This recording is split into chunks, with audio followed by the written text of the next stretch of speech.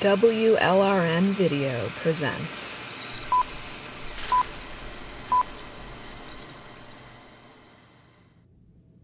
Hello WLRN listeners and supporters, my name is April Neault. I am a very proud WLRN Canadian member for the past 2.5 years. Today I had the honor and privilege of interviewing award-winning documentarian Julia Barnes about her upcoming documentary called Bright Green Lies, based on the recently published book of the same name. Julia's previous documentary, called Sea of Life, released 5 years ago, won numerous awards, including a Water Docs Award for Emerging Filmmaker, a Cinema Verite Award in the category of Most Revealing, an Audience Choice Award at Earth Talks, and many more. Before we get to our interview, please enjoy a preview of her newest documentary. We're in the midst of a 6 major extinction of life on this planet. Paper or plastic is really not the question at this point. It's life versus a bare rock. High voltage, keep out authorized personnel. What's going on back here? This movement that was so honorable and so impassioned has turned into something completely different. It's all become, how do we continue to fuel this destruction? There is a push for a 100% renewable world. What they don't talk about are the unseen harms caused by these technologies. You may not directly be seeing any smoke come out of any smokestacks, but that doesn't mean it's not happening. Companies are involved in these activities to make money. They're not trying to displace or change other things. What they're actually talking about is sustaining high energy ways of life at the expense of the natural world. I'm not comfortable with an industry that deceives me about something as important as climate change. They claim it is good for the environment when actually it is harmful for the environment. This shit ain't green.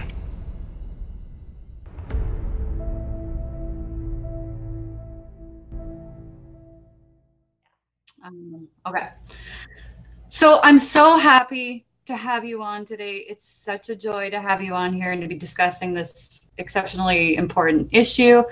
And why don't we just hop right into it and just get into what made you want to become a filmmaker and specifically a documentarian? So when I was 16, I watched a documentary called Revolution by Rob Stewart. And in that film, I was just learning for the first time that the world's coral reefs and rainforests and fish are expected to be wiped out by the middle of the century. And, that we're in a mass extinction caused by industrial civilization. And I always loved nature and the natural world. And so when I watched that film, I couldn't believe I hadn't known that up until that point. And I wanted to do something to turn it around. So I went home and spent about a week thinking about what I could do that would have the biggest impact. And I thought, since I had watched a film and it had really inspired me, then maybe if I could make a film and show people what was going on, then that could be impactful. So I bought an underwater video camera and signed up for scuba diving lessons and just decided to make a documentary about what's happening in the ocean. At the time, I had not, made films before, so I thought I could finish it in less than a month. I was going to go and shoot it in one location and interview some scientists, and that would be it. And then it ended up becoming a much bigger thing because there was just one thing after another, I've got to talk to this person, I've got to cover this issue. And so it ended up being a 3-year process and turning into this big feature film about what's happening in the ocean. So that was kind of cool because I got to take that film around and do screenings of it and just see the impact that it could have. A lot of people came up to me after and said that they were inspired to do something. Some people were going to dedicate their lives to protecting the ocean just because they watched this film and they had nothing to do with it before then. So that was really cool. Well, the documentary that you're talking about is called Sea of Life, right? And it's absolutely incredible. I watched it. It made me cry, of course. I'm crying a lot, but it's so beautiful. Some of the and I got introduced to people that I'd never really known about before, people who were absolutely 100% passionate about what's happening in the world as well. But it's been 5 years since you made, and really you did so much on that film. Like you were like the director, the producer, you didn't do the score, but you did like almost everything else. And is that sort of the same for the new documentary coming out called Bright Green Lies? Is that like, are you basically doing it all again? Yeah. Yeah. Oh, perfect. Except for the music. Except for the music again. Yeah. Well, the music, the score for Sea of Life was brilliant as well. It absolutely was very moving. So what do you think, like it's been 5 years since that documentary came out. Wait a second, actually, before we start on that, why don't you tell people how it is that they can watch the Sea of Life? Sure. So if you're in Canada, then Sea of Life is on Crave, and that's the only place that's available right now for people to watch in Canada. And then for the rest of the world, it's on a platform called Vimeo on demand. So you can just do people have to the website, seaoflifemovie.com, and then you can get linked to where you can watch it. Perfect. Yeah. Perfect. Okay. So it's been 5 years since you made that documentary. What have you learned about, obviously you learned that it's not going to be filmed in a month, right? Yeah. Like usually it takes a little bit longer to do it. But what else have you learned about the process of like making a documentary and going about that? I think I've gotten a bit more efficient in terms of interviewing people. I mean, it was a learning experience for the first one, and everyone who I interviewed, like I was just getting a real education on what was happening to the ocean. But I interviewed about 50 different scientific experts, and obviously only about half that many ended up in the film. So I think there's less on the cutting room floor for Bright Green Lies. It's a bit more just like go in, get the stuff I need, and knowing more what questions to ask or who to talk to and that kind of thing. But in terms of the process, it's pretty much the same. I mean, this film took even longer to make. It was 4 years with Bright Green Lies. It will be now 4 years by the time it actually ends up coming out. Wow. And it's kind of weird because Sea of Life, I sat down and edited it, and it only took 2 months. But for Bright Green Lies, it was very different. It took about a year before I had like just a decent cut of it, and then a bit more fine tuning after that. But so it was a much longer editing process, and I don't know why. It's weird how long it takes. You're just kind of shuffling things around until things like crystallize and come together, and you realize, okay, this has got to come before this and whatever. So yeah, I don't know. It's interesting. Well, that was actually my next question, so it's a perfect segue for it. So Bright Green Lies, the book, so that's what your documentary is basically based on, right? Yeah. So authors Derek Jensen, Lear Keith, Max Wilbert. So it goes over, I read the book, it goes over a lot, like obviously, like it goes over solar, it talks about well, the lie of green energy storage. It talks about wind, industrial wind farms. It talks about tons of stuff. How do you make the choice? Because obviously it took me lots of days of reading, obviously, like I'm not reading it just totally straight through, but like, how do you make the choice of what actually gets in there, what lies to sort of debunk and what to not even touch on just for a matter of time or... Yeah, it really does have to do with time when you're making a film and the nature of only having an hour or an hour and a half. Bright Green Lies ended up being an hour and 10 or 11 minutes.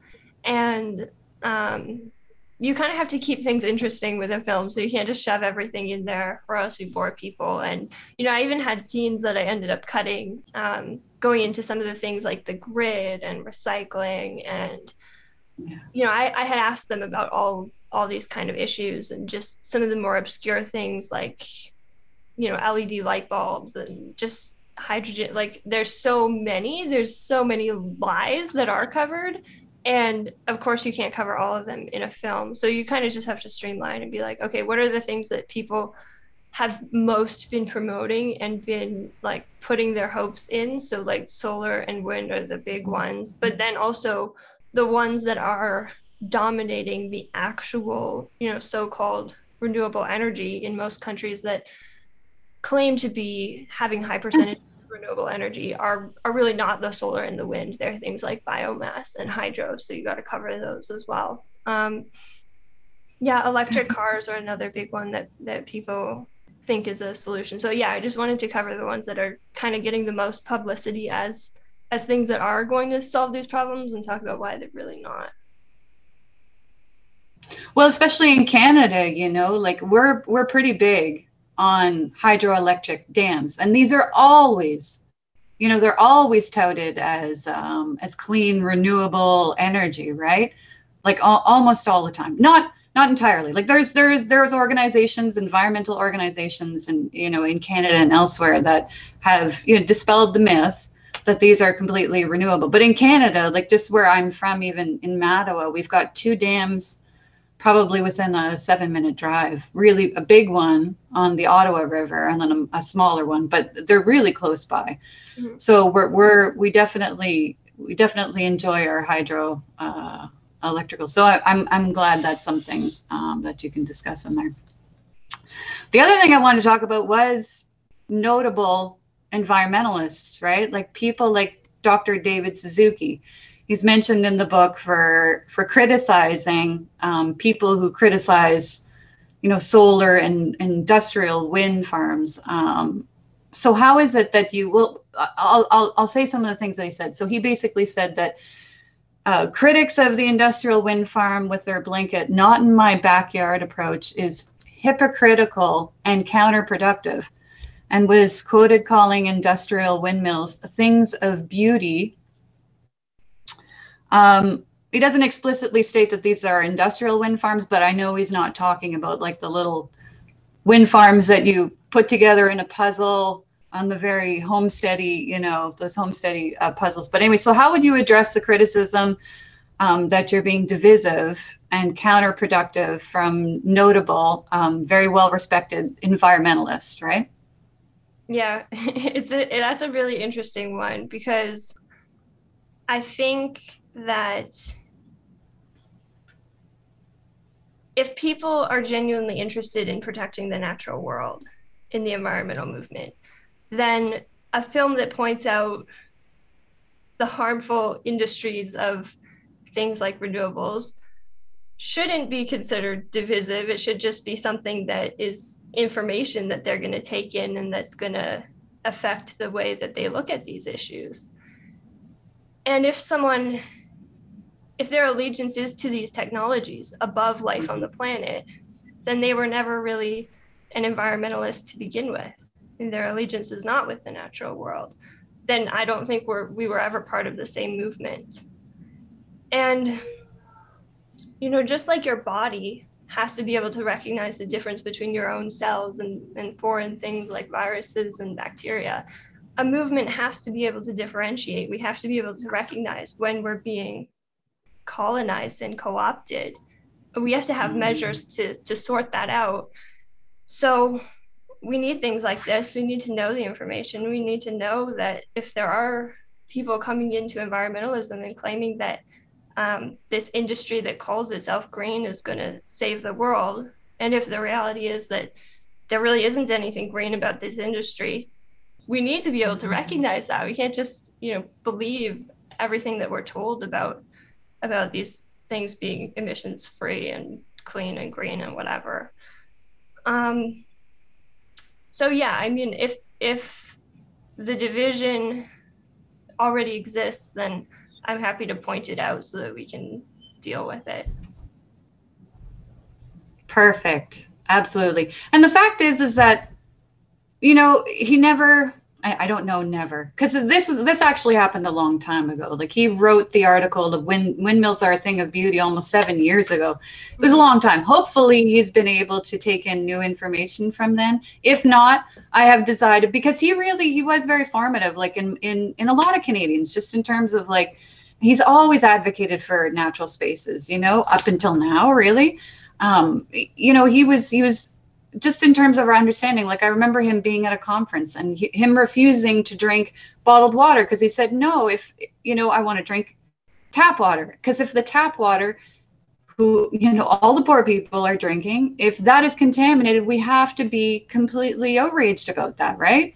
So, you know, he's done so much just in terms of myself. I've decided that he's going to get this book, by the way. I am going to send him this book. He is not going to get away with saying that windmills are a thing of beauty. But it actually just, it brings me, because that attitude is not ever directed towards him, right? Like that he is the one who is being counterproductive, right? Or that he's the one who's being divisive. No, Dr. David Suzuki, it's you who's being divisive. You know what I mean? Like, anyway, anyways, so which brings me really to my next point. So like language is so important, I think, in this struggle. I feel like language is the reason why this book has been written. Like the book has been written not because people like Dr. David Suzuki are calling these technologies, but they're calling them green. You know, they're calling them, they're going so far as to say this is in the name of environmentalism. This is in the name of saving the planet, right? So there's a fundamental issue here on language and the understanding of it. Like green has to mean one thing. It can't mean 100 things to 100 people, right? Just like the same with environmentalism. It cannot mean 100 different things to 100 different people. We have to agree that language means something, right? It certainly is the case in the feminist movement. Like right now we're being completely co-opted. The feminist movement, I think, in the same ways that that the environmentalist movement has. It's been co-opted by people who just really to serve the dominant culture, you know? Like even the term woman now is not only just being debated, like women are not even allowed at the table to debate what a woman is. So in the women's movement, this is obviously a big issue, and obviously in the environmental movement as well. So I'm just wondering if you can comment on how language and how important it is in the struggle to understand what's happening in our environment, you know? Yeah, it is so important, and language does need to mean something, right? And if you say something is green, I mean, how can you say that if it actually involves the destruction of the natural? What does that even mean? I mean, I don't know. We don't really have a definition for that. You think it means something that's good for the planet. Or even, you know, they say that solar panels and wind turbines are going to save the planet, but this is just another destructive industry that is degrading the planet. So yeah, it makes no sense. And you just, the language issues are so pervasive. Like they'll use oxymorons like green growth or sustainable development. And I mean, green technology is an oxymoron, right? Like you cannot have extractive technologies and call them green. You cannot have extractive technologies and call them environmental. Like those extractive economies are inherently absolutely destructive to the natural world. So calling them green, trying to greenwash mining, you know, is absolutely bonkers. Like it's totally bonkers.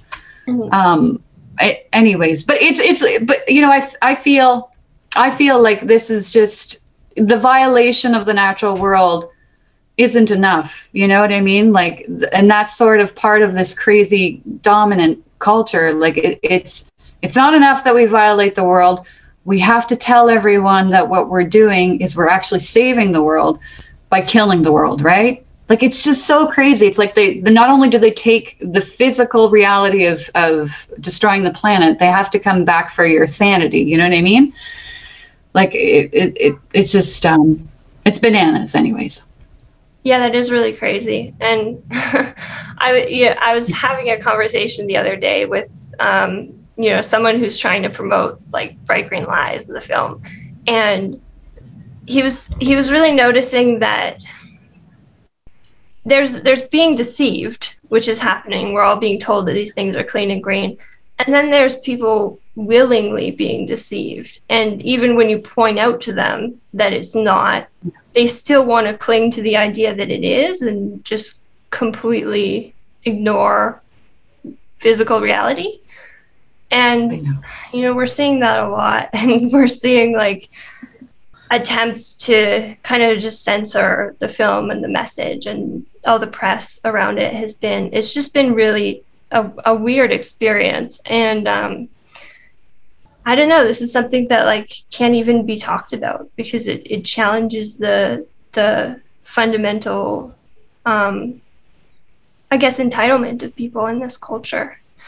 And then I guess one other thing I wanted to say about language, what I love about, I mean, one of the many things I love about the book is that, you know, they use who instead of that or it when talking about non-humans in the natural world. And they also talk about how using language appropriately is so important. Like the co-optation of the language. I mean, progress is another word like that they use to talk about destruction, or, you know, development is a word for destruction. And anything that's bad, they try and find a word that's good to describe it, that sounds good. And it's so messed up. And at the same time, using the appropriate language is really important, but it's also not a substitute for actually taking action to stop that destruction. You are listening to WLRN.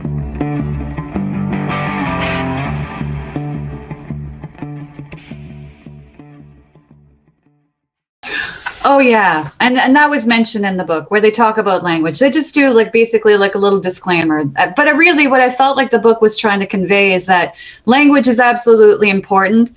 But the people who use language to resist this culture are not the only type of resistors. That's sort of what I got from that. It was just like, yeah, we're using language to try to describe what it is that we're having, but really, fundamentally, this is a language issue, right? Like I had mentioned to you, the provincial conservative government in Alberta, like a month ago, decided that, you know what, we don't want to call it mountaintop removal, okay? So we're just going to rebrand it as open pit mining, as if that's somehow so magically better. But where they want to do it is the eastern slopes of the Rocky Mountains. And people get a little bit upset about that, right? Because this is sort of like Canada's treasure. But it's absolutely bananas. Like, and really what they admitted that, look, that it isn't a mountaintop removal if you only remove 90% of the mountaintop.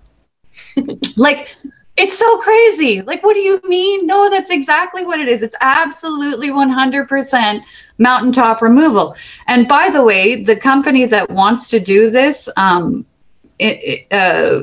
to do this in the eastern slopes of the Rocky Mountains, they're doing it for coal mining, metallurgic coal mining. So this is the type of coal used, you know, almost exclusively for steel production, which is 100% necessary for Dr. David Suzuki's things of beauty, you know? So suck that, Dr. David Suzuki, you know what I mean? Like,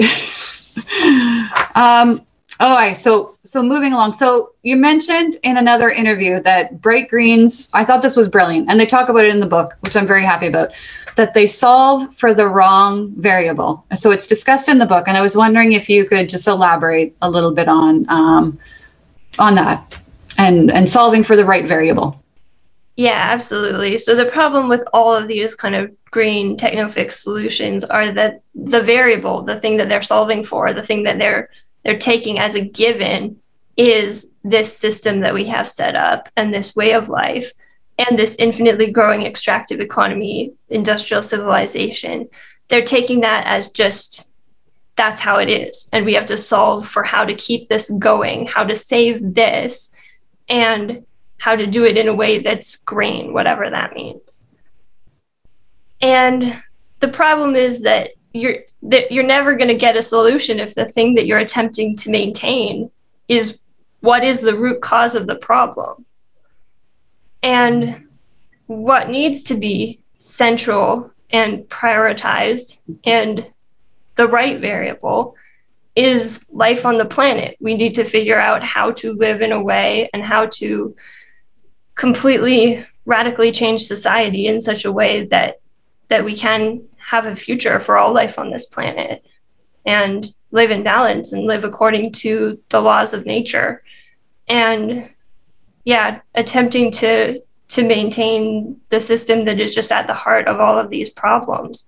and that is causing the destruction is never going to achieve that. Absolutely. You're right. And it's about asking the wrong questions, right? You know, like it's about asking, you know, if the question is, how can I be smug and completely condescending to like poor people? The answer is, let me buy a Tesla. You know what I mean? And if the question is, how is it that I'm going to stop the destruction of the natural world that I love so much, the answer is not supporting extractive technologies, right? And that's basically, I feel like, the gist of the book. Mm-hmm. This was really depressing. I'm not going to lie. The book itself was quite depressing. And then I watched, anyways, and I happened to be watching another documentary at the same time that was really depressing. And I was like, oh my God, this is so terrible. And I realized, like, I was thinking about it. I was like, in social work, like, especially like in the field, like I mentioned to you that I worked at a women's crisis center for a number of years, still am, but as their bookkeeper now.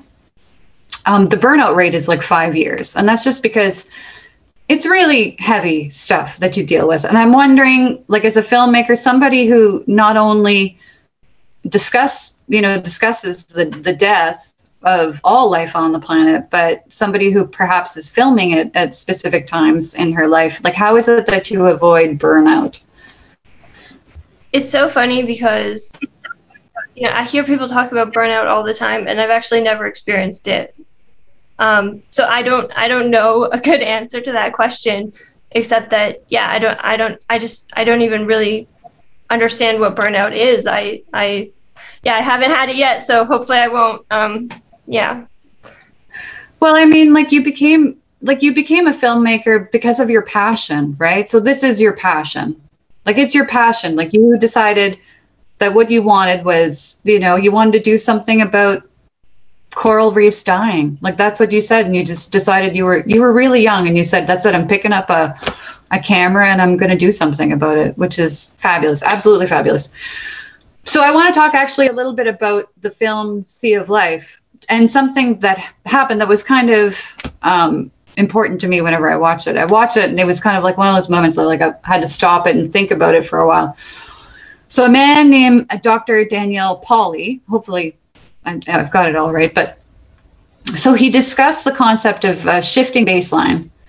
So that's that people, I'm paraphrasing, but that people adapt to their current environment by forgetting the past and making and the present, making a benchmark for normal, basically, to assess the change that happens. Which always, like, change always happens because we're always in a changing environment, which leads to a, quote, gradual accommodation to the impoverishment of diversity. So basically, I feel like he's saying that we reach a point where we can't do anything about anything because we can't even recognize that there's a problem, right? Like, that's sort of what I was getting. Now, mind you, I was like, yeah, okay. Yeah, totally. That's it.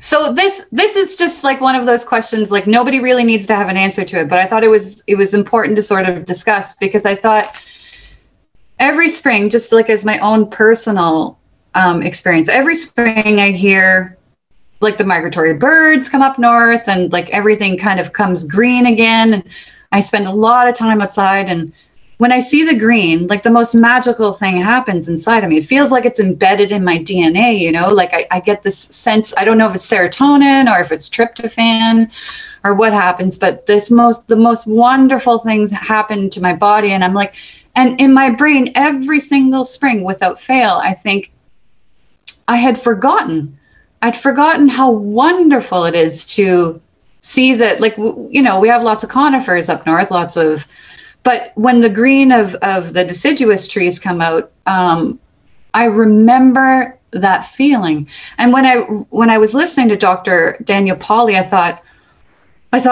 what is it that I'm forgetting? What else am I forgetting? You know what I mean? Like, in terms of those wonderful moments when you're absolutely connected to the natural world, because through these biomarkers, whatever they may be, like, for me, it's the green of the forest. So that's one, you know, like, how do we even know what we're forgetting? But number two, which I think is the most important things. How do we help humans or anybody collectively remember how wonderful life is when you're connected to the land base, you know? Like, especially if we don't even know what questions to ask. It was a moment for me where I was like, oh my God, this is like, whew, my brain. Yeah, I love that concept of shifting baseline. It really is like a mind expanding thing to think about. Oh.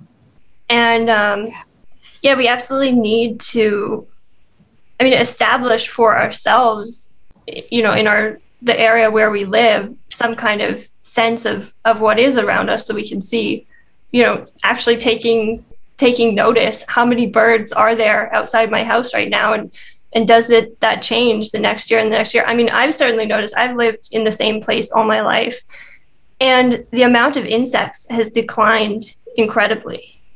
But there used to be grasshoppers, there used to be praying mantises, there used to be so many more mosquitoes in the backyard, and they're gone. And that's, you know, that's something that you notice. Who knows how many there were, you know, before I was born. But as a, you know, collective society and as a species, we really need to understand history, and we need to look back on those records of the past.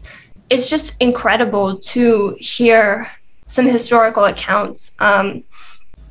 The numbers of fish that there used to be, or, you know, the number of sea turtles. People talked about the fact that you could walk across their backs, and, you know, obviously you couldn't do that, but that's how many. It was like the sea was paved with them. And, you know, I've heard that there were once so many whales that the air stunk with their breath, and, you know, beaches paved with sea lions, and fish that were in such vast quantities that as they moved, they would slow the passage of ships. And, you know, rivers that are black and roiling with salmon, and, you know, passenger pigeons, which used to be the most abundant bird species in North America. They were hunted to extinction, but there used to be billions of them, and they would darken the sky for days at a time as they flew over. And we really, really need to understand how the world used to look. I mean, this is only going back a few hundred years. And we need to know that so that we can not take this incredibly diminished world that we live in right now as a baseline. This is not what we need to be solving for. We actually need to realize how the world is supposed to look so that we can work towards that. We can't just think that this vastly degraded world, we need to maintain it as it is. We actually need to bring so much life back to this planet.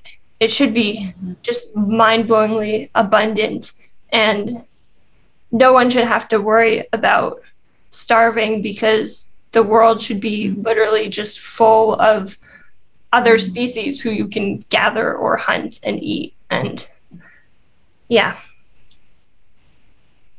Absolutely. And I think that you don't ever write in the histories what you don't value as well, right? So that's part of the piece as well. Like, I think, like, you're not going to count whatever it may be. Like salamanders in my neck of the woods. Like, whenever I was a kid and I used to explore the backwoods, you'd find salamanders, different types of salamanders, and they were slow moving. So when you're a kid, that's kind of cool. You hang around them and you check them out and that sort of stuff. But like, they're almost completely gone now. You really have to go into the deep woods to find them, which I do, but they're not nearly as abundant as they used to be. And so I think part of it is valuing, you know, the natural world as well, because you're not going to count what you don't value, right? Absolutely perfect. Yeah, and that was one of the things about the Sea of Life documentary as well, is that they talk to people who, well, it's just so interesting to think about that. Like, I'm in Northern Ontario. I'm not close to a sea or anything like that, but to think that there used to be such vast quantities of turtles that were so massive. They were like, you know, almost, I'm not a very tall woman, so, you know, almost my height. They were like 3 or 4 feet tall. Like, this is just, it's absolutely crazy. So yeah, I think it's important not to set the baseline to the world that we live in today as well. So as you know, this is the feminist question. So WLRN is a radical feminist community radio station. How does feminism and feminist activism fit into your view of the environment and environmental activism? Yeah, there's so many parallels, and I almost don't want to say just parallels because they're so like interconnected. The kind of mindset that goes behind, the root causes of both issues are very much the same. It's like this supremacist mindset, right? So it's human supremacism that is kind of the justification for the destruction of the world. And obviously it's male supremacism that is the justification for the exploitation of women. And yeah, this kind of domination imperative that exists within this same culture that is at the root of both problems. They're completely interconnected. Absolutely. And the book definitely touches on some of those things, right? Like it's kind of interspersed throughout there. And I think just as a feminist, like, the more I've been thinking about these two issues, like rape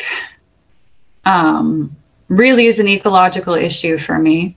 And I know other feminists have said it, but I've been, walking in the woods and thinking about it. For me, rape does something that is so terrible to humanity, really, to women and children in specific, mostly perpetrated by men. What it does is it separates this. For me, this is the connection between the natural world, is that it separates a woman from her body. Mm-hmm. And when you separate a woman from her body, almost any atrocity really can happen. But what I mean to say is that that's the most fundamental connection a human really has to have. If a human isn't connected to their body, really, they're so much easier to exploit. And they're so much easier to disconnect from the planet, really, right? Like, so for me, it's foundational to healing the planet, I feel. We have to stop raping children and we have to stop raping women. And by we, I mean men, really. It's a huge issue. So thank you for that. So so we're almost at the end here. So right at the end of the book, in the conclusion, so like almost the very first, no, it is the very first paragraph. So these are the words of the authors and not my words, but it says a false premise underlines this book. It's that people make choices based on the best available information, that when they're presented with accurate and compelling facts and analyses, these facts and analyses inform not only their personal but collective choices. That is, of course, nonsense. So that's what the book is stating. And I'm just wondering if you think that films, specifically documentaries, can move people to actions perhaps in a way that written words just don't do. Yeah, it's a good question. I mean, certainly I've seen that films can move some people to action, but there's always a lot of people who can, watch a film or read a book, take in the information, and then just go about their daily lives as if everything's okay. And I've seen that a lot too, and I've definitely been very disheartened by that. So, I mean, I tend to agree with that analysis at the back of the book. I think most people don't make decisions based on rational information. Derek sometimes says that he thinks the primary use of human intelligence is to justify whatever it is they wanted to do in the first place. And that's pretty horrifying. Certainly there are some people who aren't like that and who do take in information and react to it accordingly. I think it depends on the person. And I hope that through a film I can reach enough of those sane people who do make decisions that way. But yeah, I don't know. It's yet to be seen. Well, that really, because you took in new information. Like at the end, that's how this whole, your new documentary really came about, is that you said, you were talking at the end of your documentary to, I think it was one of the authors of the book, right? And you said, you know, what's the solution here? We're going straight forward with solar? And they said, no, we don't. And then that was you. You took in new information and you made it. So obviously some people can't. It's my personal opinion, like that it takes a level of courage, really, to accept new information. Like I remember, and I don't mean to really drive it into Dr. David Suzuki, but he's going to get it. He's going to get the book. He's getting it all. But anyways, the point is that I remember him saying, like, I don't know if it was 10 years ago or 15 years ago, he said he was tired. He said he's tired of arguing with people. He wants to find where it is that we compromise. But the compromise, Dr. David Suzuki, cannot be, you know, destroying the planet. You cannot compromise the foundational goal of your movement. Like, that's not the way that it works, right? Yeah. So anyways, that's me. The people who are making the compromises are the ones who receive the benefits, and the compromises are happening at the expense of other species who don't get a say. It's really easy to foist the harms onto somebody else and call it a compromise. I feel that's exactly the way that the modern feminist movement is going. You know, it's always at the expense of poor women. You know what I mean? Like, yeah, it would be fine for me to say that men can be women. I'm probably never, ever going to end up in a prison. I'm probably never, ever going to end up, you know, in a women's crisis center. Women's crisis centers exist as a stop right before they go right onto the streets. Or sometimes they exist to take women and give them a little reprieve from the absolute horrors that are happening on the streets. But it doesn't, you know, like, oh, it does nothing to put pronouns in your bio or whatever the frig it is. Like, no, you're right. It wouldn't take anything away from me. Who it takes away from are really poor women, you know? And it's like we don't give a shit about them. You know what I mean? Just like the natural world. It's like, no, you're right. I can go ahead and claim them environmentalists by pretending to care about the environment and support these extractive technologies, but it still is killing the natural world. Like, you know what I mean?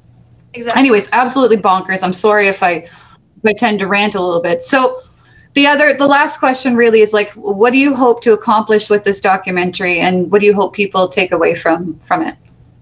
I really, really hope that we can reclaim the environmental movement. Like, the mainstream side of it has been so captured and so co-opted, and a lot of that has to do with you know, funding sources, but also just big organizations wanting to present a palatable message. But I still think that most individuals who are involved in environmentalism are genuinely interested in protecting the natural world.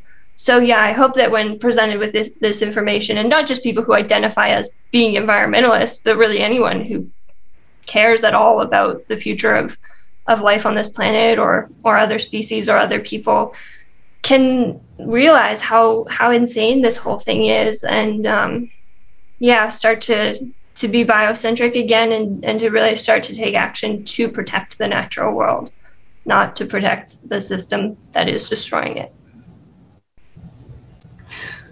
Well, that's it too. Like, I feel like we had touched on it earlier. So just before we go and we get to the last question, like, I think that, you know, like, we've kind of gotten to a place in our culture where you can still criticize, let's just say, Christianity, which is quite, you know, it's big up here, right? You can criticize Christianity without people thinking that it's death to all Christians, right? But I feel like it's the same thing with the environmental movement. Like, we are, if we say, well, criticizing extractive technologies, it's not criticizing the human. What it's saying, what we are criticizing is a belief system. You're criticizing, you know, things that are actually harming the planet, you know, but it becomes, like you had said, so ingrained, it becomes part of people's identity so far It's the same thing whenever a feminist tries to talk about gender. Really, you know, it's like if you do so, if you even mention that gender could in any way be harmful to women, you know, people get very upset about that. You know, it's because really it's like, you know, it's such a belief system that people hold so dear to them that you think trying to separate it from them means death to them, really, right? And I think that's where the courage part kind of comes in. It's like you have to be courageous enough to say it's okay for somebody to criticize, you know, what it is I've supported in the past. Dr. David Suzuki, you know what I mean? Like, just wake up and admit that you backed the wrong friggin' team. You know what I mean? It's terrible for the environment. Let's just admit it and move on and do something productive with ourselves, right? I don't even know where I was going with that, except I'm just, you know, rambling on. No, it's all good. So how do people watch the film? Like, how is it that I'm going to be watching the film? So on April 22nd, we're having a premiere virtual streaming event. So it can be watched from anywhere in the world. You go to brightgreenlies.com, and on the front page, you can sign up to get tickets. And then the day after that, it's going to become available on Vimeo on demand. And on May 16th, it's going to be available on iTunes and Google Play. Perfect. So lots of options. So for people, yeah, lots of options. So people in Canada can obviously use some of those options, like the Google Play, and perfect. Absolutely. Well, I have one bonus question if you want to hear it. Sure. It's a silly one, but I'm a silly person. So if, and I don't mean to be flippant about any of this. So if industrial civilization, if we had a big, you know, if we had a button, me and you right now, and we could just, you know, put a stop to it, what would you miss tomorrow? Probably the types of food. Like ice cream. I've got coconut ice cream and chocolate chip in my freezer. And, you know, yeah, Derek always, when he talks about the conveniences of civilization, he uses the phrase ice cream 24/7, and like, you know, it's not worth destroying the planet to have ice cream 24/7. But every time I hear that, I'm like, ice cream. Yeah, I'm going to enjoy that while it lasts, because it's not going to be here very much longer. I'm totally on team mint chocolate chip. I love mint chocolate chip. My favorite too. Perfect. I can't thank you enough for talking to me today. I'm so excited for your film. I mean, thank you for being, first and foremost, an amazing human being on, you know, on planet Earth, and using your skill set and your passion to protect the natural world. That's just like, that's so awesome. And talking to WLRN, I hope that it's wildly successful. I hope that every WLRN listener out there, you know, reads the book and watches the film. So thank you so much. Thank you so much for having me, and thank you for being willing to have this conversation, because certainly not everybody is. So yeah, thanks a lot. They're all a bunch of cowards. Yeah. So okay, bye, take care. Thank you for watching this WLRN interview with Canadian award-winning filmmaker Julia Barnes. If you like that interview, perhaps you will enjoy WLRN Edition 51, dedicated to women and climate change, which features Leah Keith, one of the authors of the book entitled Bright Green Lies. The edition is going to be linked above. I've taken the liberty to record and play for you the sound of spring peepers taken in the forest behind my childhood home just days before this interview was recorded. Enjoy, sisters.